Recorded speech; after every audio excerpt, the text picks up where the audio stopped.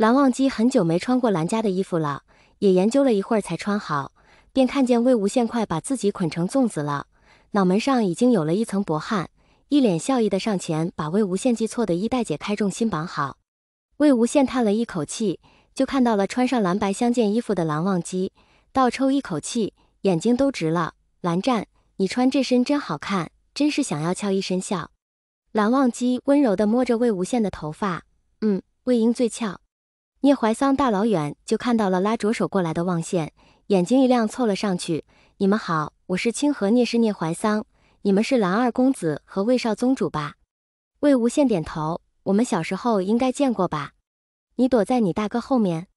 聂怀桑，对呀，我听我爹说你们俩是道侣关系。什么时候举办合集大典啊？魏无羡，我爹说等我们这次听完学就举办。对了，我和蓝占上了温蓝两家族谱，我们已经是道侣了，合集大典就是一个仪式而已。聂怀桑凑过来低声道，那你们有没有嘿嘿嘿？蓝忘机茫然，嘿嘿嘿。魏无羡也懵逼，什么意思？聂怀桑贱兮兮道，你们两个好单纯哦，不会认为道侣就是牵着手吧？魏无羡不服气，还可以拨一下。聂怀桑被魏无羡逗得笑成了小傻逼，魏兄，你们俩好有意思啊。不过今日我们一见如故，你们俩这个朋友我交了，既然是朋友，我就送你们俩一份大礼。拿出了一个乾坤袋，塞到了蓝忘机的手里，这可都是我细心寻找的好东西，你们可要一起看哟。魏无羡看着乾坤袋，会写道侣之间都做什么吗？聂怀桑得意，当然，事无巨细。蓝忘机握紧乾坤袋，多谢聂兄。聂怀桑，客气了，蓝兄。听着蓝启仁在上面催眠一样的讲蓝氏家规，魏无羡没忍住，直接睡过去了。蓝忘机也感觉他的理智正在离他而去，他也想睡。蓝启仁看着望羡的模样，太阳穴上的青筋猛跳，走到望羡的身边，忘机，我刚刚讲什么了？蓝忘机有些迷糊地看了一眼蓝启仁，不知。蓝启仁，蓝忘机，你为什么不认真听课？还有，你把魏无羡给我叫起来。蓝忘机看着睡得不太舒服的魏无羡，温柔地拍了拍他的背，魏婴，先起来。魏无羡有些难受地伸了一个懒腰，直接把站在他旁边毫无防备的蓝启仁给打了一下。整个蓝室安静如鸡，学生们的眼睛睁得大大的看着他们。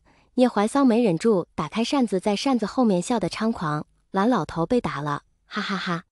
蓝启仁脸黑得像墨水一样，魏无羡像是什么都没发觉一样，看着空无一人的前面，疑惑道，蓝湛，下课呀，那我们回去吧，你给我揉揉脖子，这桌子太矮了，我睡得脖子疼。蓝忘机看着在魏无羡身后气的脸已经由黑转红的蓝启仁，没下课，叔父在你身后。魏无羡猛地转头，看到了脸色可怕的蓝启仁，紧张道，叔父，你的脸色挺别致啊。操，魏无羡，你在胡言乱语些什么？魏无羡自己都想打自己一顿。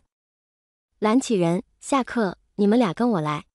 魏无羡拉了拉蓝忘机的衣袖，叔父这是气疯了。蓝忘机抿着嘴，可能吧。魏无羡拉过一旁的门生，快去找大哥救我们。门生点头，去了韩氏的方向。蓝曦臣笑容满面的出了内室，对着望羡道，好了，别抄了，有兄长在呢。魏无羡直接扔下了笔，大哥，你最好了。蓝忘机看着蓝曦臣的目光闪闪发光，哥哥最棒。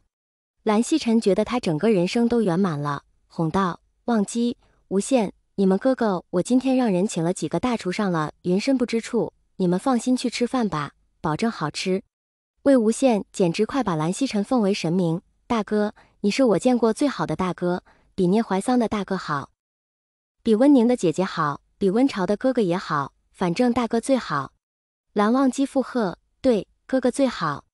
蓝曦臣笑得露出了16颗大牙，蓝启仁在后面眼睛快翻上天了，怎么的，他是恶人，曦臣是好人呗，可恶。蓝启仁出来道，行了，去吃饭吧，对了，曦臣留下。望羡二人告退之后，看着还笑得像个傻子的蓝曦臣，蓝启仁阴恻恻道，最好的哥哥，你来替你2个弟弟抄吧。蓝曦臣身体一僵，那个叔父啊，如果我抄家规，蓝家的公务只能您来了。蓝启仁，你快滚。蓝曦臣温和道，叔父，那么西尘先告退了。蓝启仁快要气炸。随后的日子里，魏无羡觉得他快乐向他家哈哈齐齐。